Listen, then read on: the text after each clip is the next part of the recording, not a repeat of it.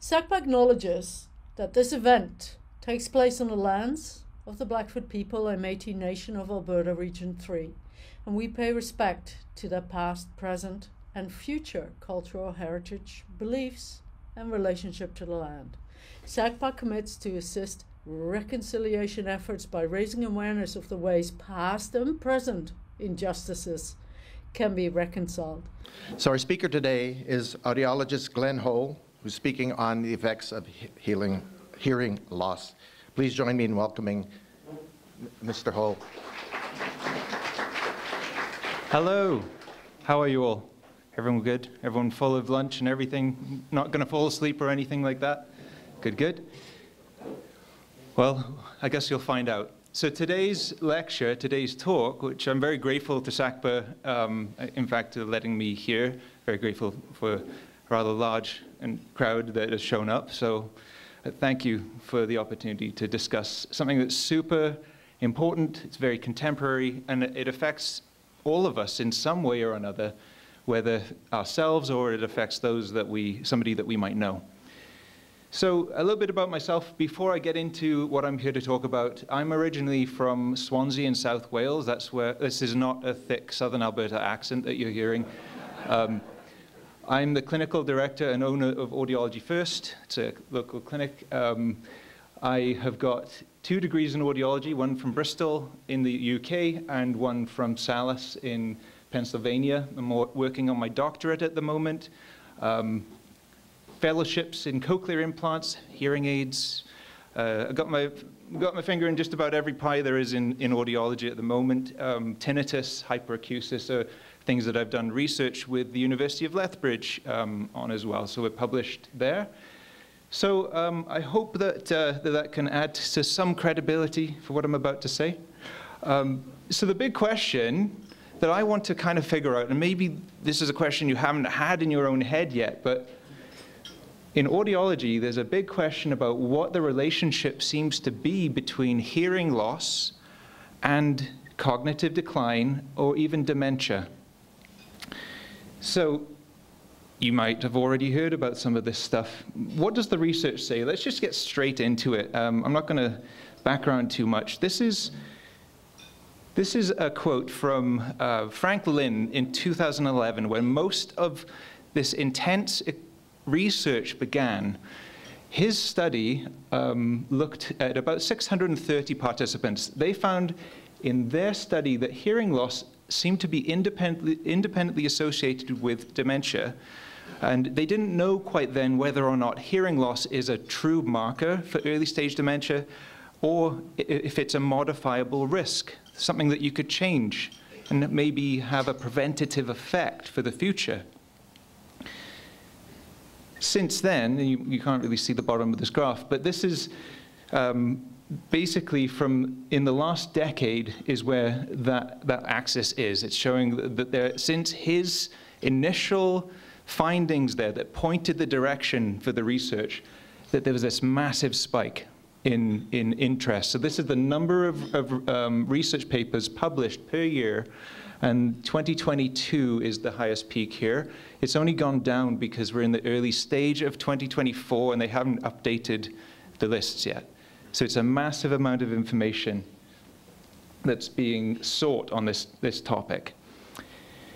More recent research. Hearing impairment may reflect the risk for cognitive decline and dementia as it's related to brain atrophy and tau accumulation in the brain. So this is from 2022. So let's jump ahead from 2011. Let's look at what we're doing now. Now they're finding these markers, these tau accumulation markers. These are markers that you use to determine if somebody might be showing signs of Alzheimer's disease. Those seem to be appearing in the brains of people with untreated hearing loss. Okay, those markers. And we're seeing cognitive decline. We're seeing brain atrophy as well, okay? Another study, this is a much larger study of 750,000 people. So they didn't study 750,000 people themselves in this particular study. What they did is they cast a huge net and pulled in all of the data from multiple studies. There's something that you might have heard of before. It's called a meta-analysis. It's one of the best ways to see if there's a true effect. And what they found is that it was shown that, again, that hearing loss was independently associated with dementia, and that hearing loss may increase the risk of dementia in adult populations. You know, let that sink in. So they found kind of the markers for it in 2011. And now, this is 2021, this particular group did this meta-analysis, and it's starting to show that there is an association. One final epidemiologic study of a meta-analysis of studies showed that it was associated, again, with cognitive decline in all domains, with increased risk for cognitive decline and impairment and incident dementia. So that's just pulling people off the street with a hearing loss, testing them for dementia and finding it incidentally. Like, we weren't looking for it, we were looking for hearing loss. So there's an association there. And when I initially was coming up with the idea to do this discussion and went back and forth with SACPA a little bit about what the topic could be, I really didn't have that much of an updated idea of how far along in the research we were. So this is now something that's very important for me in my work with my clients, because it's making it a bit more important to discuss these things a bit more seriously than just it might be causing it. So a couple of definitions. What is dementia? Well, dementia is differentiated from normal aging type things. We've all walked into, how many of us have walked into a room and forgotten why we went in there? Yeah, okay. I've done that plenty of times. I've lost my keys. I've got a little tile in my wallet, so that little thing, I can find it on a map if my wife got me that, because, yeah. Apparently, these are all normal things that we experience. Dementia is is used to describe different additional challenges to even mild cognitive decline. Many of you may have already gone to your physician and had your physician test you for certain elements of cognitive decline. That's something that can be done very easily. Something that I just want to talk about is the prevalence of dementia. It's projected to double every 20 years, such that by 2050, over 100 million people, or nearly 1 in 85 people, will be affected worldwide. Now, the next discussion you're going to have in this setting with the next lecturer is actually a neuroscientist from University of Lethbridge. So I really think you should follow up by coming to that one as well, because he will talk a bit more about the burden of dementia on individuals and on society. The thing that I really want to put into perspective here is what normal aging looks like versus cognitive decline versus dementia, and then look at what hearing loss is doing to people as well. So normal aging, occasional forgetfulness, slight difficulty with attention. Mild cognitive decline, you might have difficulty finding important information that you easily remembered before. You might have trouble finding words, or struggle with tasks that were previously easy. In addition to that, dementia gives you difficulty with basic daily activities that is beyond the normal range for somebody with just mild cognitive decline. You might have trouble carrying on a conversation. You might be seen as somebody that could occasionally have unusual behaviors, and that might be a sign that somebody notices. There can be personality changes with dementia, or balance problems and coordination difficulties. You might end up repeating a story multiple times to somebody that you don't remember that you told them, and can be some signs of instability too. Now, on the far right, these are the symptoms of untreated hearing loss. Occasional forgetfulness. Well, why do you think that is? You can't attend to things properly and remember them if you don't catch all of it in the first place. So that can look like cognitive decline when it might just be not receiving it. Hearing loss might give you difficulty with attention. Why focus on things if they're kind of blurry, right? It's not truly inattention, it's just hard to focus on it because you're not hearing it well. Again, just like the first section, forgetting important information because you didn't hear it in the first place is very common in people without dementia with hearing loss. struggling with complex tasks. So things that involve communication can get increasingly difficult because if you can't receive information, you're not going to be able to reciprocate your ideas. Other things would be carrying a conversation. Obviously, that's challenging. Does anybody here have hearing loss that they're aware of? Anybody? Yeah, some people will. You don't have to raise your hand, but you can think about it yourselves if you want. It will give you difficulty understanding other people and having a conversation that flows nicely sometimes. Is that fair? You might be seen to have inappropriate responses in conversation. Maybe you laugh at the wrong part of a joke. Maybe it wasn't a joke at all. If you don't hear properly, you lose the context and you might lose your place. It doesn't make it, it's not a grossly inappropriate behavior, but it might be seen as, why did they say that when I didn't mean that? And personality changes might be implied by the way that you act as somebody with a hearing problem. You might appear to be disengaged. You might appear to be uninterested, when in fact, you might very well want to be. It's just you can't be.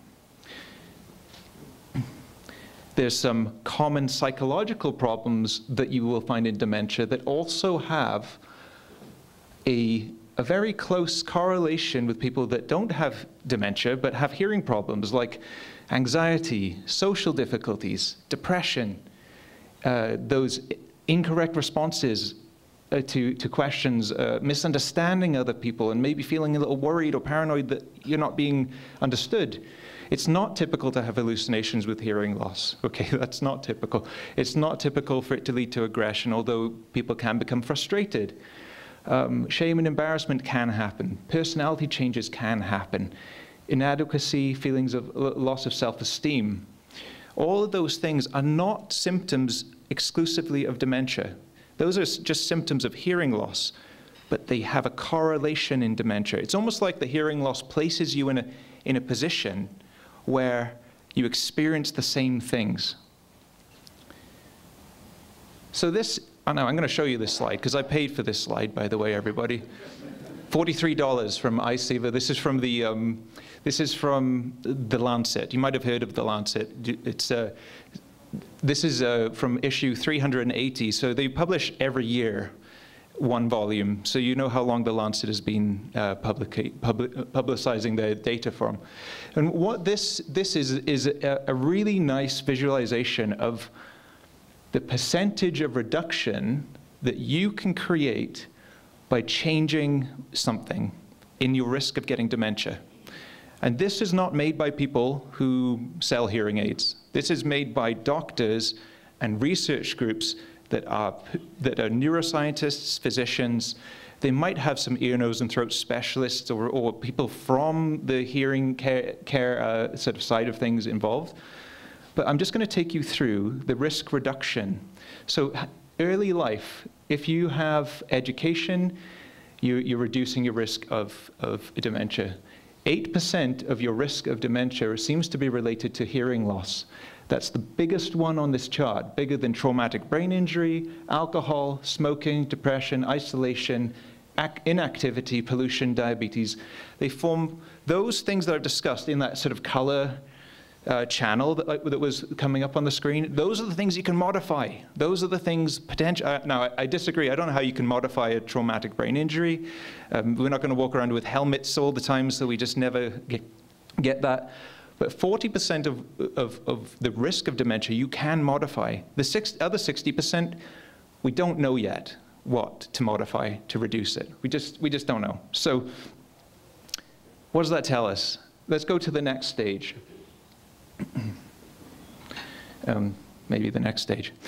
There's my money shot again. Hearing loss. It is the biggest modifiable factor.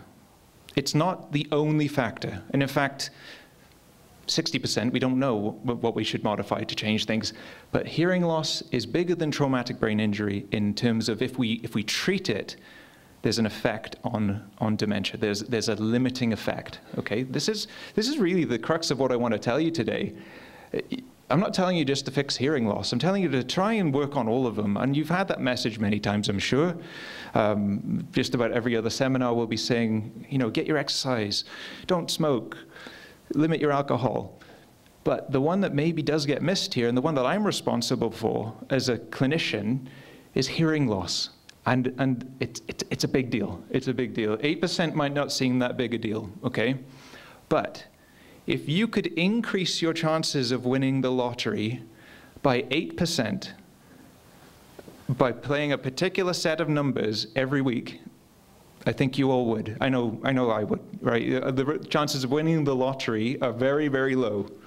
If it was 8%, wow, okay, let's take that every time. And that's what I would say with hearing loss, is that it's this sort of latent risk. So how is hearing loss involved in dementia?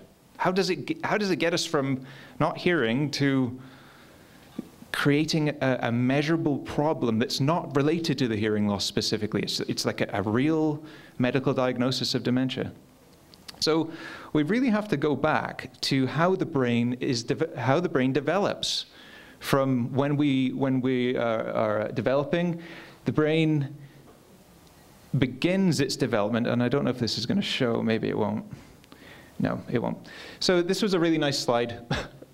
This was bigger than it was really. But what it was showing is that the brain starts off when we're very young as a very rounded, smooth kind of organ when we're developing in the womb as a fetus. With stimulation, the brain grows. We know that, but the brain also develops density. It develops complexity, and it develops the ability to process and understand the world around us. And it actually is what makes those experiences that feed into the brain cause it to develop into, each of us to develop into who we are. We are able to acquire meaning from sound. We're able to acquire, the sounds start to just become meaningful in terms of language, and we start to associate them with objects. As young as 12 months old, we will start to be able to speak. We might have a vocabulary of 200 or more words by the time that we're 3 years old. And we can ask questions, and we can actually start to involve other areas of our brain. Now, we don't stop developing our brain until we're in our 20s, believe that or not. It doesn't speed up to the speed that the fastest processing for speech doesn't happen until we're in our 20s. So sound is just a vibration in the air, but it can have a great deal of meaning to us. Sound can trigger emotion. It can make us happy or sad. It can trigger memories. Musicians, their brains develop an actual map of the musical instrument that they play. We can see in the brains of people who, when they're listening to music, who are musicians, that their brains play the instrument, so to speak, within their own brains. And this is research from Nina Kraus, amazing research into the development of the brain that just shows that it's plastic and pliable, and it grows in response to stuff. Keep the question in mind: why does hearing loss develop? Why does hearing loss trigger this sort of development towards dementia? There are some sounds that we find pleasurable. Who likes popping bubble wrap? If you see it, if that comes in my office, we're trying to be a quiet office in audiology. We're trying to have people press buttons when they hear sounds, and at the front somebody's so that's one of the things that we acquire a kind of meaning for and fun with. I don't know if this video is going to play, but this is a video. I'm from Wales, and me and Canute had a discussion about being around the ocean. But for me, the ocean is a trigger of certain memories, because that sound just reminds me of growing up in Wales. I asked my one of this admin staff what her favorite sound was, and she said the sound of a turbo. It turns out she used to work at the Mazda dealership. So that's that. But look, that's the cochlea in the ear. That's the hearing organ in the ear. So it's funny how nature sort of we were able to mimic things because they work in a similar way. So the cochlea is the organ that picks up the vibrations that get into the ear and turn it into signals. Now, we also acquire a healthy respect for certain sounds. Those that did not have that healthy respect for sounds are no longer with us in the gene pool, okay? And this little guy doesn't look quite right either, but it's a screaming marmot. So some things are, you know, scary, and some things are just as loud, but nowhere near as scary. Through our hearing, through the development of our hearing, we get relationships, we get careers, we get to talk to other people, we socialize. All of that stuff is the complex internal mathematics that our brains need daily in order to maintain themselves. So once we reach adulthood, we're no longer a baby, we're growing up, we've had all these experiences, we've listened to music, we've gotten scared of bears and marmots, and we are now at this stage where we're actually using our brain at its full capacity. Well, then it needs to maintain itself through those relationships. This is a slide for anybody from Britain. There is another thing about how the brain can grow.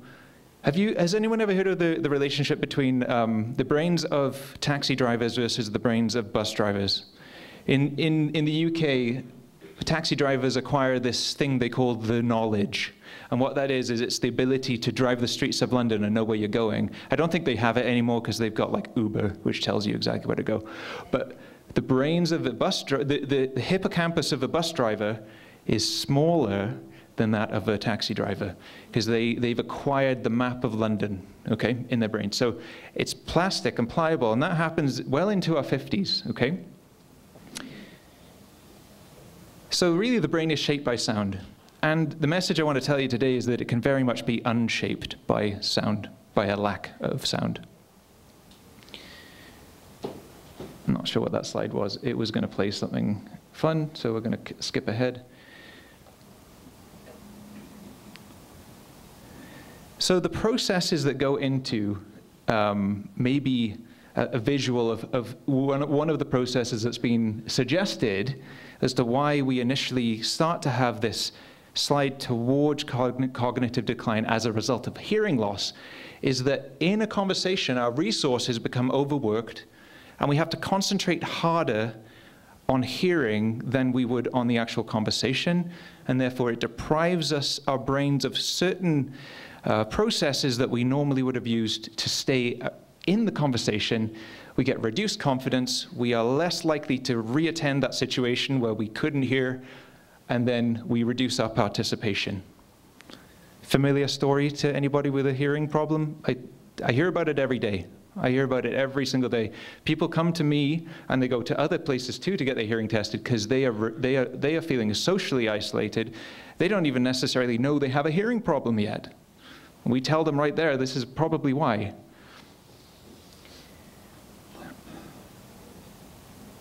The other problem is that research has shown that we do have a very low awareness of the hearing problem, like I just alluded to.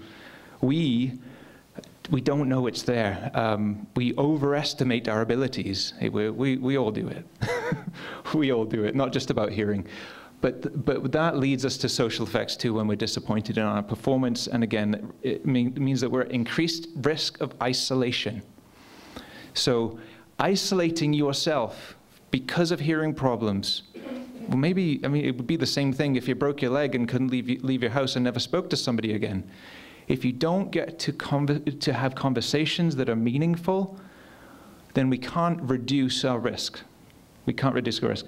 So how do we reduce our personal risk of dementia? Well, it goes beyond just hearing. It's not just about hearing. That's important for you to know. It's about social life, and it's about general health and looking after yourself and doing kind of what the doctors have been telling us for years that we sort of listen to, and sometimes it's kind of a bit tricky to listen to. But we got to treat depression when we see it. We've got to manage weight. That's another thing that came up on there. If we can eat healthily, we can work on mobility. That's places like the LSCO are great for that. Other facilities in Lethbridge, we've got lots of opportunities to stay mobile. We've got to limit alcohol, okay? Doesn't mean that you have to cut it out altogether, but follow the healthcare guidance that we have on that. Manage hypertension. Get fresh air. Keep learning. And socialize. Socialization is like mental arithmetic for your brain that is fun, hopefully. But that's hard to do if you've got a hearing problem. You can see the yellow ones. This is all channeling through your hearing, okay? Isolation is a result of hearing loss. So what do people do? Let's prevent hearing loss at the root source if possible. So people may have worked in noise. It's difficult now to prevent what has happened. But limit your exposure to loud sound if possible. Get a hearing test. Be informed. Okay, understand the limitations of getting a hearing test. Understand the limitations of what we're able to tell you in that. Go beyond just hearing aids. If you're being prescribed hearing aids, think of them as a tool. They are not the only solution. You've got to be part of that. You've got to reduce background noise. You've got to get closer to people. You've got to know with your audiologist how to use those things. There's also other devices that are not usually a big expense. You just got to extend your range with these things, okay? You've got to wear them daily. Your brain has to get used to hearing aids. I won't ask, but I know that there are probably several of us that have hearing aids sitting in a drawer somewhere, not being used, and that's sad for an audiologist, because I give people hearing aids, but I know that I'm preventing something if they can wear them. So if you can't wear your hearing aids, go back to your provider. You don't need to buy more. You might just need to work on the ones you have, okay? Let us help you. So as I said, a significant amount of people don't wear the hearing aids. And why? Well, hearing aids give limited, hearing tests that we have sometimes are quite limited. The tests that are being done out there sometimes are quite limited. We need to understand how well you're going to hear with them before we can tell you how well you're going to hear with them. They need to be verified. As many as 70% of hearing aids are not fitted properly. I'm not saying that they're not that's as good as not wearing them, but what I'm saying is that they're not optimized. And this is not anecdotal. This has been researched that there's a lot of hearing aids out there that need to be done better, okay? So if you are struggling with yours, go to your provider and make sure that they're using best practices, because there's no point using a hearing aid. People throw them in the drawer if they don't help. They don't always know what you want to hear in the environment. Those of you that wear hearing aids, how many times have you walked into a room and said, well, I can hear the people behind me, but not the people that I'm trying to listen to? And that's a frustration. That happens, right?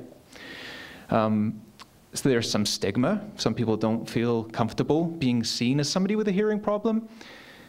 And that's an impediment. That's going to prevent you from getting the help you might need to prevent that 8% risk of dementia. A massive number of hearing aids are currently just blocked up with stuff and no sounds coming out of them. These are expensive hearing aids that people have spent a lot of money and time getting, and they're just blocked up, okay? Check your filters, please. And there is a tendency to oversell and give big expectations with hearing aids and inevitably not meet them all the time for everybody. So disappointment can happen. There's also problems with mismarketing this research, which is hearing loss causes dementia. No, not really. A tidal wave of cognitive decline. Well, we'll let the next speaker talk about that next time and what the reality of that is. And hearing aids prevent dementia? Well, no, not entirely. They might play a role. They reduce your risk. Okay, some might be more risk than others. You might be overstating the problem then to say that hearing loss causes dementia. It's part of the things that we can modify. And we don't want to increase fear about this. I don't want anybody leaving here terrified of this issue. We will work on the things we can work on. We will do the things we can do. And I'm part of that as one of the hearing care providers. My role is to help prevent the effects of hearing loss in any population, but hearing loss is just one of them. It just happens to be the biggest one we can modify. So, the screaming marmot at the top of the mountain, what he was going to tell us today, the message, the overall, and that's kind of a metaphor for me. The hearing care, the message that I want to share is hearing care is healthcare. We've got to control what we can control, okay? We can't fear some of the things that are out of our control, but if there are things that we can change, let's see if we can change them. We want to demand better standards in hearing care so that people get what they're paying for and get the benefit that they're looking for to reduce these risks, and to demand valid methods when providing hearing care. So these are my references. I know you can all read them very clearly. So well done. And so thank you for your time. Thank you for your attention. I hope you got something from that. And I believe there's a question and answer period.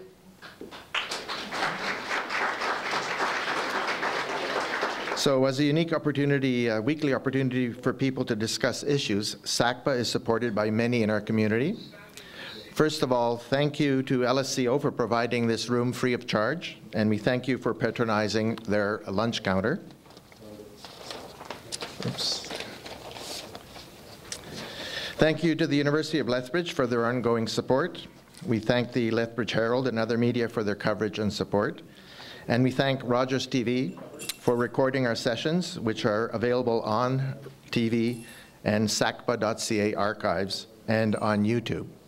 So if you think somebody should listen to this, then in about a week or two, it'll be available on our website.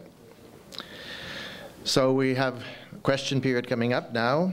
We ask those waiting to ask questions, please line up along the wall here. Please state your name and your question briefly. No long preludes, please. And we expect restful and polite discourse. If you prefer to write your question, write it down and give it to me, and I can ask it for you. Thank you. I go over here. Yeah. Hi, my name is Henning Mundel, and thank you very much for your talk. One thing struck me, that you were talking, yes, to people like in this audience, where many of them may develop hearing loss, but I want to ask whether we're dealing with the same paradigm or a different paradigm when people that are born without hearing or partial deaf, whether you would still have very much the same kind of associations for those as those of us that may develop hearing loss. That's a really awesome question and very thoughtful. So there is some research, well, there's a big lack of research from the actual born deaf community. That's the capital D deaf community. Those are the people that have a social group within themselves. They've never had hearing, and they've never had anybody correct the hearing loss. So there is a lack of research into the incidence of dementia amongst those populations. But the research that has been done does seem to suggest that they are at some increased risk of cognitive changes, in as much as they are limited in that mode of communication. So the verbal mode of communication for a brain that has developed verbal communication is more affected by hearing loss than one that was never exposed to language in the first place, or to audible language. So also, so then if you extend that to sort of the position that you know, as you mentioned, the audience might be in here, being in that group that may develop some age-related hearing loss, most of you will have developed verbal communication. So that channel will be the affected channel in you. If somebody who was born deaf was to lose the ability to sign, and they were socially limited, that would very likely, I would hypothesize, would have the same effect. It's the social limitations created, not the physical impairment itself.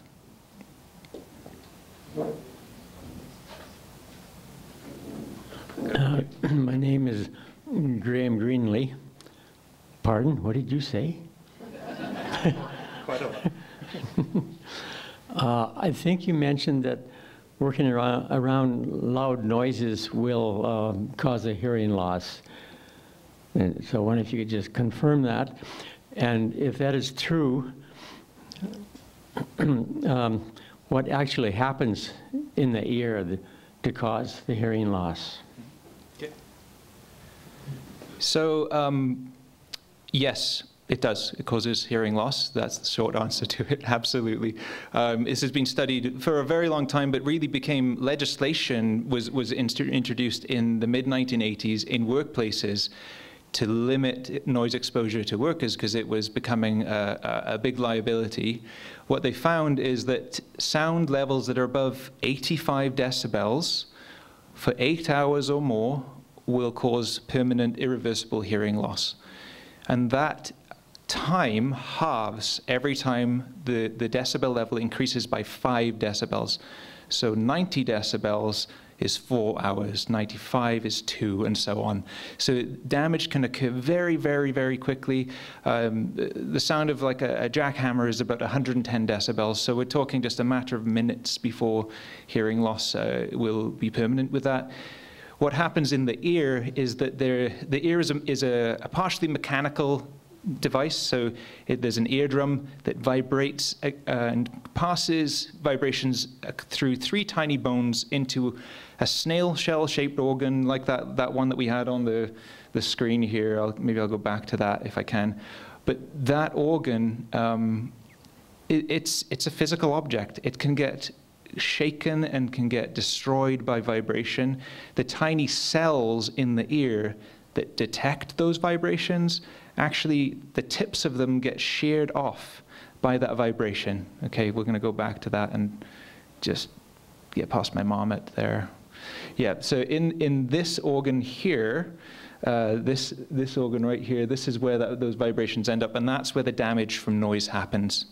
That damage then can be transferred upstream, up the auditory nerve, because as that nerve becomes less active, you get degradation of the nerve, and that's somewhat hard to recover.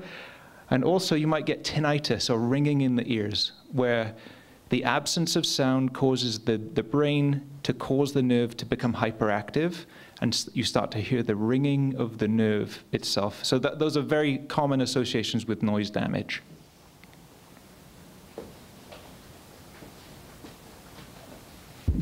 My name is Maureen Hawkins. Before I ask my boring, pragmatic question, may I just add something? They're recently finding out that too much loud noise repetitively is causing brain damage as well. A man who went crazy and started shooting people in the United States, he was a trainer on grenades and things. And they're finding now that they're having brain damage. So too much loud noise repeatedly can go even further. But my boring, pragmatic question is, does Alberta Health cover hearing testing? And how does one decide where the best place is to have one's hearing tested, given that you mentioned yourself that not all places will do it properly? So I should say, all places will have the equipment to do it properly, and all places are mandated to do hearing tests properly. I think there are certain levels of training will allow you to do extra tests that might provide a deeper understanding of the type of hearing loss and might provide more insight into how it could be treated and managed. So I think that's the advantage of going somewhere that has a great deal of experience. How do you know who to go to? Well, you can ask around and see where people have gone, see where people have had success. I'm not here to self-promote our clinic at all. You can go through Alberta Health Services. There's usually a wait for that. Many hearing care providers will provide free hearing tests that aren't even necessary to be billed to Alberta Health Services. So in many ways, if you need a hearing test, you can usually get one within the week somewhere. There's no shortage of hearing care clinics in town, and so of which we are an audiology clinic. So I suppose that's maybe a little differentiating factor there. But the biggest differentiating factor really is there's sort of different people in different areas and different professions, and we're all very different people. Maybe find the person that speaks to your needs the best. But yeah, that's as far as I'll go on that question. Thank you for your talk. I'm Wayne Tedder, and I've got, I guess, a couple of questions. I think if I heard you right, no pun intended, that maybe the hearing aids aren't adjusted for what you want to hear. Now, that sort of implies that the hearing aid may not be responsible to full spectrum sounds, or maybe only the high frequencies versus the low, or trying to hear properly in a crowded conversation. So maybe just educate me on what's available there. Okay. So first answer to the question is really, hearing aids are only as good as the ear that they are fitted to. So there are limitations when we come to amplifying a hearing loss with a hearing aid. We have to look at what the cells in the ear are capable of doing. Okay, so if I give somebody a hearing aid and they have only 50% word recognition, they are not going to score very well with the hearing aid either. Okay, so we have to be realistic about what we're going to get. Hearing aids are required, we are required when, as part of our healthcare profession, to provide verification that a hearing aid is meeting the needs of that individual's hearing loss. And that's done through tests, something called real ear measurement, where we'll actually put probes down into the ear to verify that the hearing aid is on target. And that's kind of where it's not done all the time in the hearing care industry. It doesn't go along with more than 30% of hearing aid fittings, unfortunately. So it's something that is a big part of being an evidence-based provider. And then looking at what that person's outcomes really are in the real world, so follow-up visits, checking in, telling the audiologist or the professional what you want to hear is important. We can't help you hear everything. You know, you don't expect that if you come to my clinic. Don't expect that. But what we will help you hear is what you should be getting from your provider is a very clear guidance on what you can do with a hearing aid versus what we can't do. Hearing aids are amazing. They are. There's no denying it. They're really, really cool things for me to play with, and really, really life-changing things for people when they're applied correctly. But yeah, there's work to be done there. There's work to be done there for sure.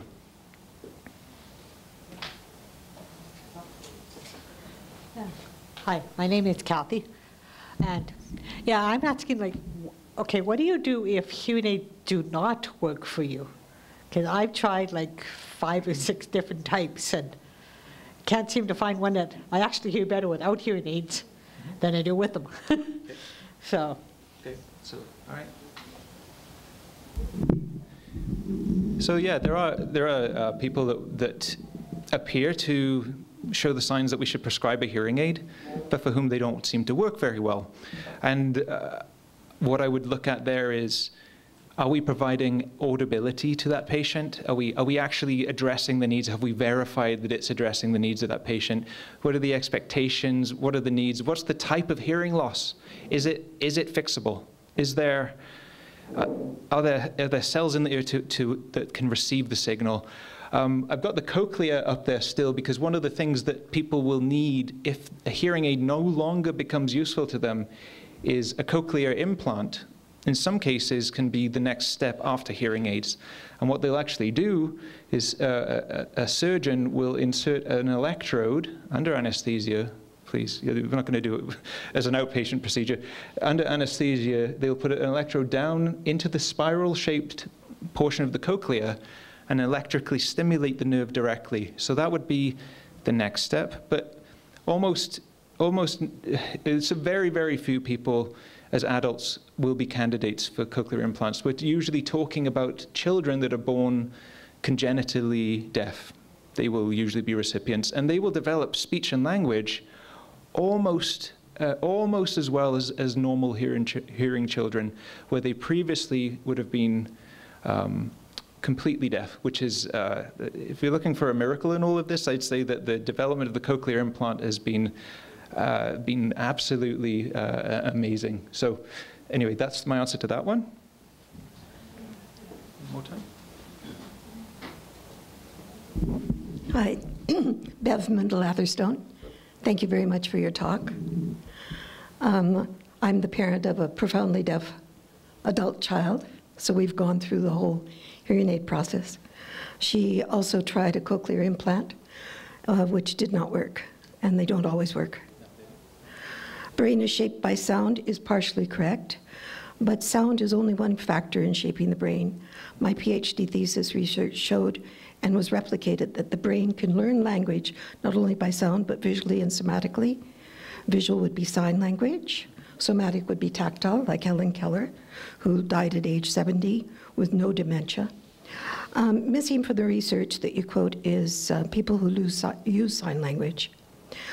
You mentioned that sound tends to, high-density sound causes deafness. As hearing aid use amplifies sound with cumulative stress on the cilia in the cochlea, then hearing aid use actually causes deafness. And we know that the children who had hearing aids as children who were partially deaf all became totally deaf as adults from the hearing aids. So wouldn't you be better off, rather than giving people hope that they'll, with the hearing aids, because the hearing aids will only last for a while until the cilia are all broken off by the increased decibels, wouldn't it be better off if you recommended to people that they learn sign language and had sign language in your audiology shops? Well, I will counter that gracefully with you that did we lose something here? No. From the research, just currently in my doctorate of audiology, we just covered pediatric audiology, and we had a module specifically looking at pediatric amplification, and the evidence presented in the audiological pediatric audiology lectures discuss this very topic of whether or not we're causing iatrogenic hearing loss, so we're unintentionally driving people towards further hearing loss. The current research shows that properly verified hearing aids, and bear in mind, we've come a long way, so the research gets updated. I'd be very happy to look at any recent research that you have showing that effect on children's hearing, that they become more deaf through the use of hearing aids that have been fitted correctly with the current knowledge that we have. I'm not saying that it has never happened, but it's certainly something that would be considered incredibly rare and incredibly big news to the audiology community if that was happening. Verbal communication is the world we live in, and evidence shows that children who are pre-lingually implanted with cochlear implants, for the most part it works, I'm sorry that it didn't in your daughter's case, develop more normal social behaviors and are more successful. They have a higher rate of quality of life than those that were born without hearing, or that didn't develop an integration into the hearing community. They may find their own community in the deaf community. But, and there is nothing wrong with learning to sign as well as trying to help yourself hear. There are multiple people that are dual communication and that both hear partially and sign. There isn't an all or nothing approach to communication when it comes to correcting hearing loss. But the trouble is that it's very hard to convince somebody who is prelingually deaf, as somebody who was born deaf and grew up in the deaf community, to actually come to somebody like me is to erase part of their culture in a way, is to change who they are and what makes them who they are. So we don't see many people choosing to come to us for services. But yeah, there isn't a great deal of evidence that shows that hearing aids will damage your hearing.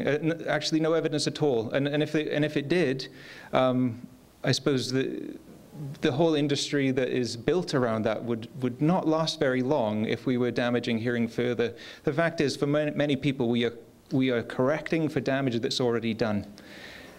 The majority of hearing losses that are corrected by hearing aids already have lost the hair cells that would have been that could have been damaged by noise anyway, and we're working on the inner hair cells rather than just the loss of outer hair cells. If that might be a little bit more technical than we want to go into, but yeah, typically the damage is already done, and we're aiding that person to prevent cognitive decline. You're right, hearing loss is not the only root of it, and that was I think that was quite well covered. There are many things that can cause it. But I do appreciate your question and your concern for those things. And if you do have the research showing that it is damaging the hearing, I'll be happy to read it. We do take that information on board and analyze it properly. So thank you. Just a tiny little question about the hearing aids. Is the amplification to 80 decibels and more?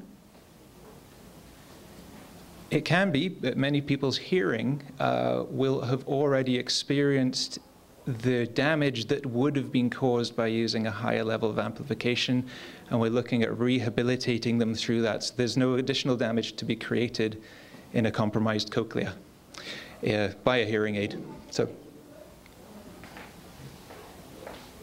Hi, Leona Jacobs. So I'm going to come back to the business about the loud noises, and the question I had to do with loud noises, but is there a difference in the acceptable decibel ranges depending on whether it's an enclosed space or not enclosed space? What's the role of a silent space in hearing and hearing loss? And the other second question has to do with the role of lip reading as an augmentation to taking information in. So an individual sound space will need to have measurements taken in it to determine the exact decibel level. So even in this room, there'll be areas that are louder than others, and you're at more risk in certain places than others, absolutely. The role of the silent space in hearing, I suppose, what I've learned in audiology is that there's no such thing as a truly silent space. We either have sound or we might have some of the noise within our own heads, the tinnitus that can be happening anyway. It's kind of a natural phenomena. And absolutely, lip reading, speech reading, gaining context from other people's conversation, trying to go beyond even just lip reading, but asking follow-up questions rather than just asking people to repeat themselves. Those are tactics that should be used, but absolutely, take off your glasses if you can't hear and it seems like you've lost your hearing as well further, okay? Your visual input is massive in terms of improving your ability to communicate. Yeah. Throw everything at it that you can. Gail McMartin, please discuss the efficiency and limitations of hearing aids for nerve deafness. We're okay. So, so nerve deafness is maybe needs a little bit of definition. There's maybe true nerve deafness, which is what we would call a neurological form of hearing loss, and then many hearing losses are called nerve deafness, where they may just be cochlear deafness or loss of hearing within the cells of the ear. Part of the reason for that differentiation is because the cells kind of have a little cup that comes onto them. That's the cell, the junction with the axon, with the actual nerve fiber. So sometimes there's some hearing losses that are to do with the junction between the two. But we don't really know, because we're not going to take your ear apart and take a look and see what type it is. But we can definitely find evidence that nerve deafness, like if you have multiple sclerosis, for example, would cause a form of hearing loss that's related to the transmission of signals along the nerve. That tends to be a more rare occasion that we'll find this, but it tends to interfere with the ability to make sense of the sound, whether it's through a hearing aid or somebody just talking more loudly. It's less clear in an ear with nerve damage than just cell damage in the cochlea. Cochlear hearing loss is easier to deal with, and it's a less medically significant and a more common finding. True nerve deafness is usually you're going to go see an ear, nose, and throat specialist for that, be evaluated for the reasons why that's happening, because there can be medical concerns there. But yeah, we typically find worse word recognition scores. We read words to people and they can't repeat them back as easily. There are various effects on the hearing test results because of nerve deafness. But hearing aids still work for people. But again, adjustment of expectations for what we're going to get out of it is important, and a careful approach to not over-amplifying for things that aren't going to be fixable. I'm thinking of genetics, genetic hearing loss. There's a difference. Oh, okay, so for genetic hearing losses tend to be cochlear, or they tend to be mechanical, so the tiny bones in the ear, or the eardrum doesn't form properly, or it's all just full of bone. So there isn't really a difference when it comes down to it in the way that we would try to treat it. At the same token, that patient comes to me, they just want to hear better. So we're going to just try and reduce as much background noise as we can, and we're going to try and enhance the hearing aids so that they can focus on what the person's looking at. But yeah, I don't think there'd be a difference in the way we would approach the overall goal of helping that person socialize, but it's going to be a bit of a harder work for them.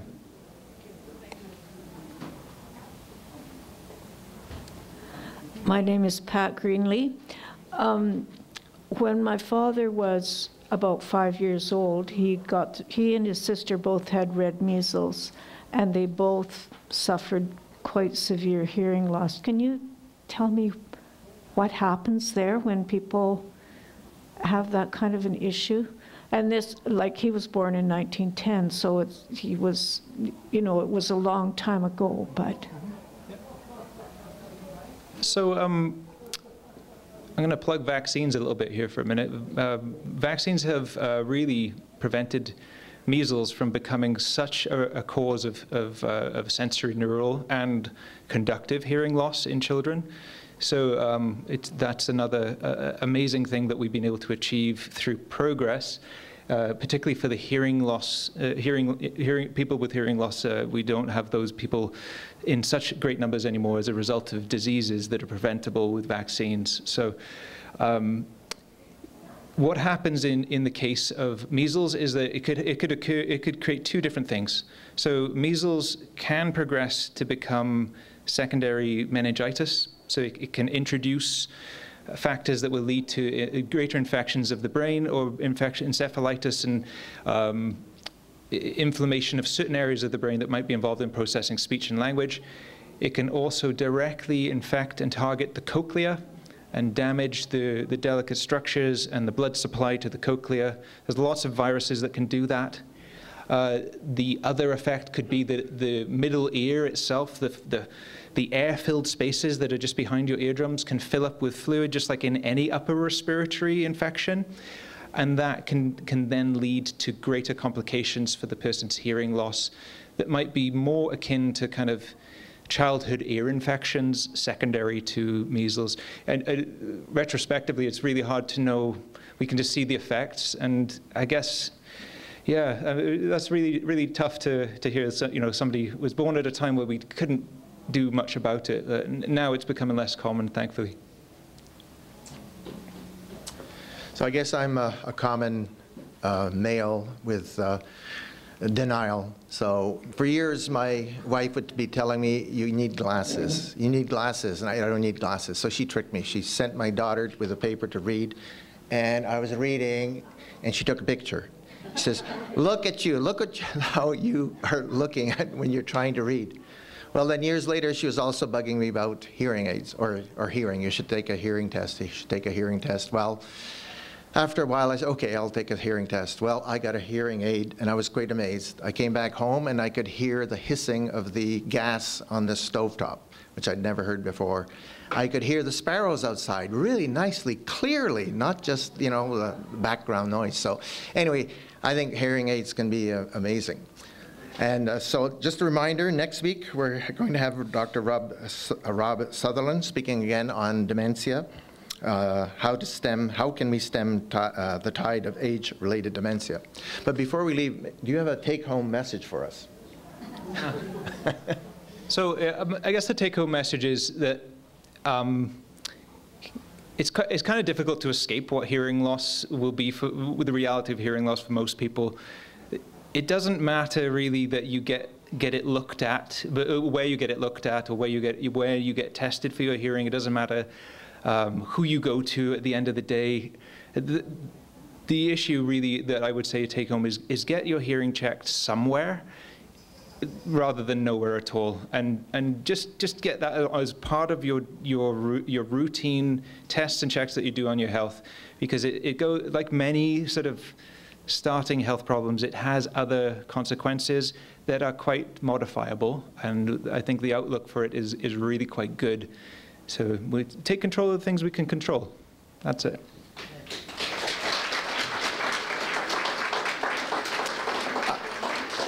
I guess the bottom line is listen to your spouse. Thank you.